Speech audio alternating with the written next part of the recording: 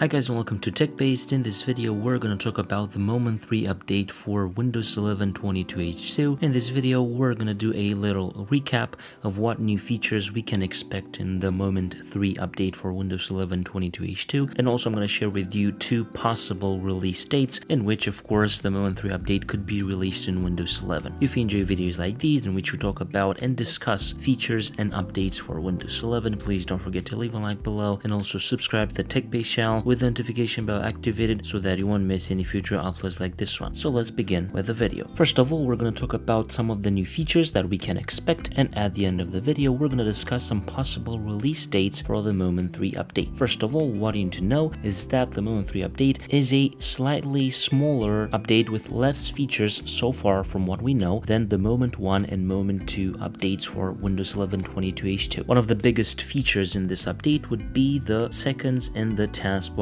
clock. This is a feature that Microsoft added a while back, but until now it hasn't reached the main release. You can't enable this in the main release manually using third-party tools, but as an official Moment 3 update, we will have it of course in that certain update for Windows 11 22H2, and that will come along with a setting inside taskbar behaviors which says show seconds in system tray clock. Of course, it uses more power. This is one of the most expected features in the Moment 3 update, and also along with that, in the Moment 3 update, we could also get the option to hide the clock and date in the taskbar system tray, and along with that we will also get an option inside settings in which we can turn off or on that certain feature. In the Moment 3 update, we will get a lot of live captions and voice access improvements. These improvements are mostly visible for people who are in other regions or languages. For example, I've seen that Microsoft worked a lot at improving the live captions for Chinese users, and also regarding voice access, the voice access is pretty well refined now. It should work with every new aspect of the Windows operating system. And of course, these aspects are also important for people that speak other languages and for people that maybe have certain disabilities. It is very helpful, but of course for the average user, those are not very interesting, but they are important as I've said. Regarding the File Explorer, we will get the new access keys in the File Explorer context menus, which are basically some shortcuts that can help us access things faster, and I think that is pretty nice. Also regarding the touch keyboard, we will get some updated touch keyboard settings inside the settings app. We've talked about those in previous videos. Along with those features, we will also get the new notifications that allows us to quickly copy the 2FA codes from those certain notifications. I've made a video in which I showed you how that works, and also Microsoft worked on updating the start menu recommended or for you section, because we've had certain instances where Microsoft tried to rename the recommended section in for you section. But I think, as I've said, these new features that are coming in the Moment 3 update are not that interesting for the average user. There are some bits and pieces that could be interesting, for example the seconds in the taskbar clock, also hide the clock and date in the system tray. The 2FA codes, again,